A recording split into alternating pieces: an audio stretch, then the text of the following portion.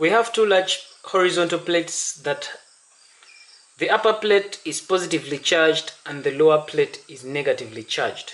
From the relationship between electric field intensity and electric potential, we were able to discover a relationship that if we are to find the electric field intensity in between these two plates, that electric field intensity would be equal to the potential difference between that field and the distance in between. And when we are looking at two plates like this, it is as simple as this is a uniform field, and looking at this uniform field, we know that the intensity that exists between this uniform field is going to be the potential difference between these two plates, divide that by the plate separation, and this plate separation in this case has been denoted by D.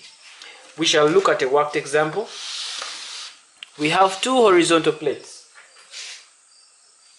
These two horizontal plates are 2 centimeters apart as shown in the diagram. Two horizontal plates are 2 centimeters apart and they are in a vacuum, and the upper is maintained at a positive potential relative to the lower plate. Now, the upper is maintained at a positive potential relative to the lower plate, so that the field strength between them is 2.5 times 10 to the power 5 volts per meter. So it means that our value of E here is going to be 2.5 times 10 to the power 5 volts per meter. That is the meaning of that. So they're asking us to find the potential difference between the plates. So what is the PD between these plates? The potential difference between the plates, we know that our intensity E is going to be potential difference V over D.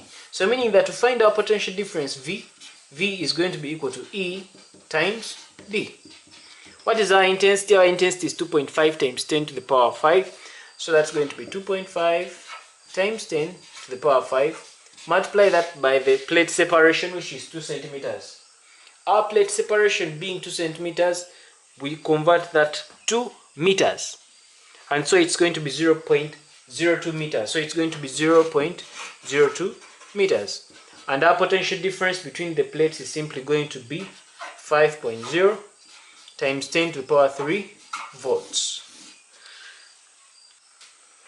If an electron charge of 1.6 times 10 to the power negative 19 and mass of 9.1 times 10 to the power negative 31 kilograms is liberated from rest at the lower plate, find the speed of the electron on reaching the upper plate. These are our two plates. We are having an electron here, and it is being liberated towards the positive plate, and they are asking us to find the speed by which it is liberated from rest, from this lower plate to the upper plate.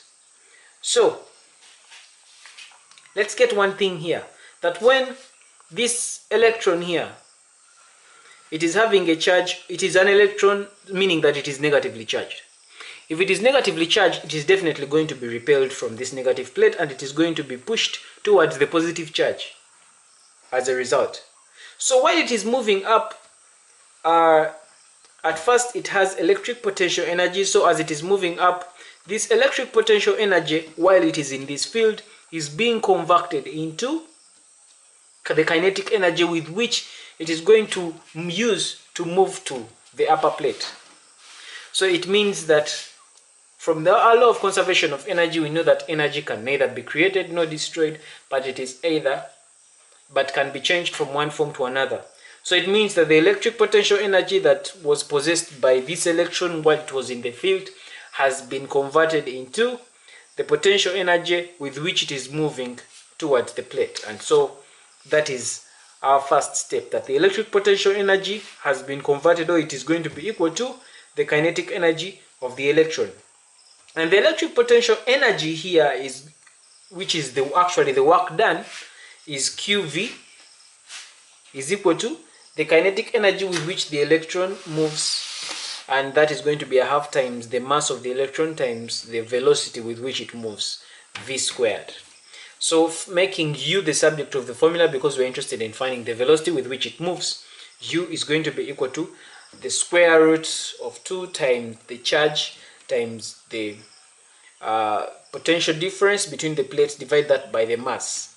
So it's going to be 2 times the charge on the electron, which is 1.6 times 10 to the power negative 19, times the potential difference, which is going to be 5.0 times 10 to the power 3. We got this potential difference in our previous, because it's a continuation of this. It's 5.0 times 10 to the power 3 volts. Divide that by the mass.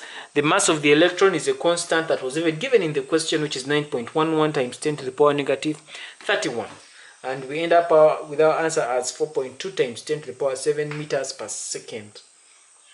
And that is the velocity with which it moves. This brings us to the end of this video. Thank you for watching. I encourage you to subscribe if you want more of these tutorials. Otherwise, for the benefit of your colleagues out there who would like to watch this tutorial, simply share this video. Thanks for watching and hope to catch you in the next tutorial for Kisembo Academy. This is Arnold Rangakuramia.